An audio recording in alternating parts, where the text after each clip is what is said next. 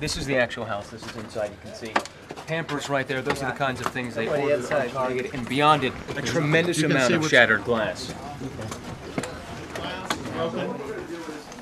Tremendous amount of broken glass here. These appear to be covers. Pampers over there. This is a rocking cradle for a kid. Kids' toys, a treadmill here.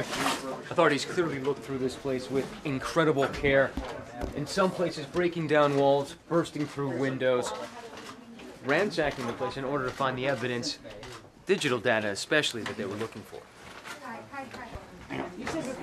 One of the few things left here out of this huge mess, the Quran.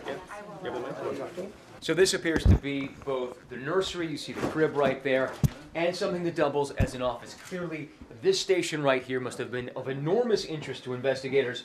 You see the printers here, the keyboard remains, display as well, but of course the guts of the computer have been taken away by the authorities.